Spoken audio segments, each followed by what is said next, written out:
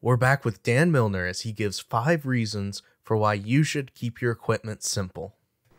I think in general, the idea we had today was to talk about why it's important to keep everything simple, right? Yes. And you're like, oh, I'll just use a minimum amount. So I have a couple of reasons why I think that's important. Number one, it's less expensive. If you just have, my primary camera's 4 years old. I have one lens that's glued to it that I never take off.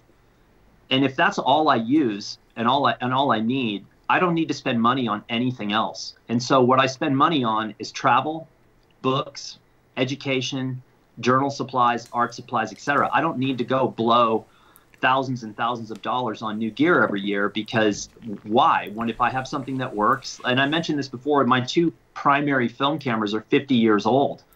There's no firmware upgrades. There's no software That's upgrades. right. There's nothing. They work just like they did 50 years ago. And so when I shoot film, which is rare these days, just for logistical reasons, but, I don't need anything else. And yes, and I'll mention here in a minute, I just got approval to buy a new camera. Blurb is going to allow me to get a new camera that I'll mention in a second. But the XT2 that I use now, it works fine. And I have this 50 millimeter, this Speedmaster fast 50 millimeter, which I really like. It's manual focus. And that's all I really need. It's not like I have to. And the last thing in the world, and I don't know if this has to do with getting Lyme disease and just being like cognitively challenged or lazy maybe, but I can't imagine getting an opportunity to go in the field to work and spending a moment like fumbling around as to what gear I'm going to use. It just seems so counterintuitive because you have such limited, finite opportunity. That's if you right. think about it. If you think about what good, like in my case, documentary photography, you're looking for once in a lifetime moments that are happening in the right light, with the right timing, with your composition, and then they never exist ever again. The odds of getting that are so slim and so small that even if I'm in the field doing nothing but trying to make photographs, it is so hard and unlikely that I'm going to make something great that if I'm sitting there fumbling around wondering, do I go to manual mode or do I use aperture? It's gone. You don't have a chance. Point number 2. And this is, again, just another logistical thing. It's less to carry. I kid you not. Yeah. I am 51. And right now, as we sit here, I have to the left of my spine, just below my neck, is a stabbing pain that I get about 3 times a year. And it came from carrying a camera bag for 25 years. Wow. And, I was a newspaper photographer. I was a magazine person. So I had, multiple cameras, 2 bodies, 2 lenses, strobe, all this stuff. It screwed up my back. Carrying one simple small thing, you're physically, and this is a point that I talk about all the time with people who are interested in documentary photography, and it gets overlooked and kind of poo-pooed, if you will, is your physical shape. Yeah. And I learned this way back in the day when I started assisting for other photographers. I had to be in shape. Yeah. You had to literally be able to run and to move and be agile and have good cardio and everything else. And it doesn't, historically, you look at documentary photographers and they're wearing a scarf and smoking a cigarette and they're drinking and all that stuff. And that's a fallacy, right? Those people still exist, but for the most part, that era is gone. Yeah. You have to want it and you have to be physically ready. And so if your body is breaking down because you're carrying, massive camera bags and massive amounts of equipment. And I've seen people do this traveling as well when I teach workshops. And, people are out there and they're walking around with this stuff on them. And I'm like, when you're climbing the steps at Machu Picchu, that doesn't help. Like, you want to be fast and agile and in shape. So point number 2 is you have a lot less to carry. And trust me, on that one, you think this is never going to happen. On that note too, happen.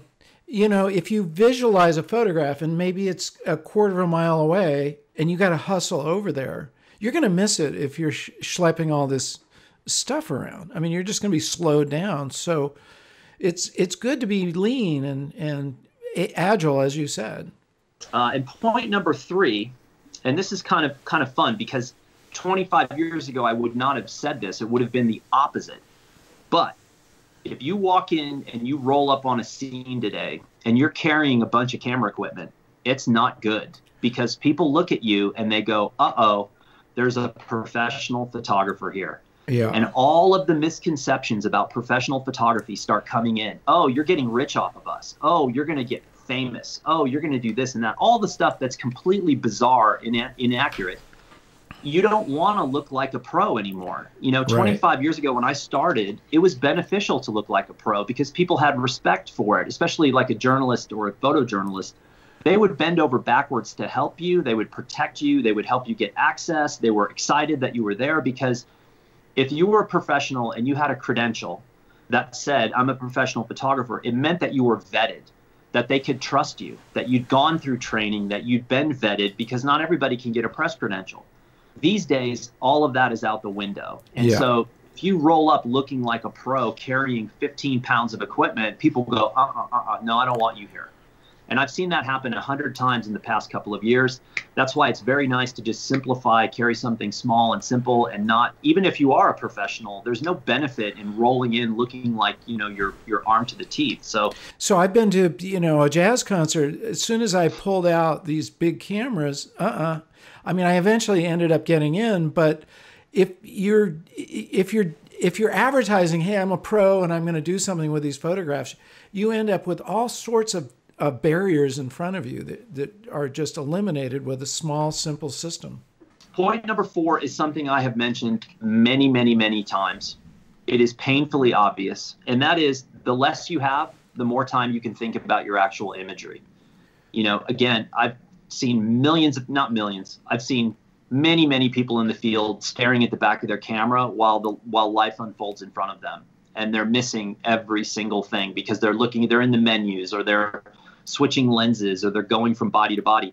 The key is light, timing, and composition. That's all that matters, is light, timing, composition. And however you frame that is however you frame it. But to simplify and just use one thing is essential, because if you're trying to do two things at once, and I'm gonna give you an example of this in a minute, but it's just, you have to think about what's going on in front of you, especially if you're what I call a reality-based documentary photographer, which is, and there are fewer and fewer of us roaming the earth for a variety of reasons. But I don't orchestrate things in the field. And the only time I would orchestrate is if I'm hired to do a portrait, or I see somebody that I've been working with on and on and on, and I say to them, I need an official portrait of you. Then I will pose them. I'll find the light I want to work in, etc. But for the rest of the time in the field, I do not orchestrate. I don't hint for people to do things. I don't casually suggest they move to another location. You'll hear photographers all the time talk about this. And in reality, there's all kinds of ways to skirt around the truth on this issue. And I've seen it with my own eyes in real time out in the field watching other photographers. But to me, if you're orchestrating an image, you're no longer a documentary photographer unless you're doing a portrait series, or an environmental portrait series. The second you start orchestrating, you're a commercial photographer. And I've seen this over and over again. And so when you're a reality-based photographer, and you're going to win some battles and you're going to lose some, and you have to be comfortable with losing the battle, which means you have to be comfortable with missing things. And some people are and some people aren't. And so the ones who aren't will stage, recreate, fake, hint, organize. All kinds of famous pros have gotten into trouble over the years for doing this. Things that came out down the road, it was like, how did those elements? So it's just about the light, the timing, and the composition is what you're after. And the less equipment that's in front of you to mangle those facts, is the better off you're going to be. And it's just more fun.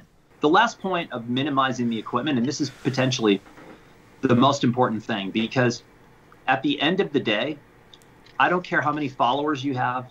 I don't care how many people tell you you're great. You cannot hide from your negatives.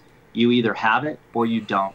And so when you consolidate on a specific lens, or two bodies and two lenses, and you specifically consolidate, you will have a consistency to the work. And to do that, you have to eliminate distraction and eliminate all these other factors. And so if I'm shooting with a 20-35 and a 70-200 and an 85 and a fast 50, and maybe I've got a fisheye in there, all this stuff, what you end up with is a mess. It looks like a yard sale, right? It's a yard sale of imagery. And then everyone goes, how am I going to make a book out of this? How am I going to make a magazine essay? There's no consistency to the look. So that's probably the core argument for minimizing the equipment, is that this is about our ultimate images. This isn't about a dance. This isn't the prom of photo equipment. and everybody dances around. Now, one of the interesting factors is if you cover a public event, especially today when there's like exponentially more photographers than ever before, you will see people who are what I would call legitimate photographers who are working that scene. And then you have people who show up to look at other people's equipment. And this has always happened. It's always been this way. It's happened since I started shooting in the late 80s. But there's a lot more of those people today. And the truth is, it doesn't matter. Because the people who are legitimate at the end of the day are going to look into the magazines to see who got published and what those images were like. The New Yorker ran an essay recently from the Black Lives Matter protests. And man, it was really solid.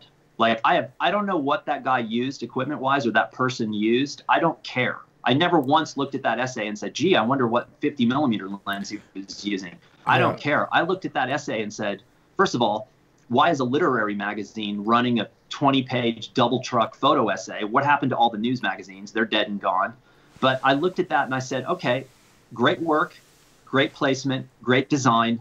That's a photo editor who actually knows what they're doing, and a designer, page layout person that knows what they're doing. But man, those images are powerful. That's the key. It has nothing to do with what gear he used.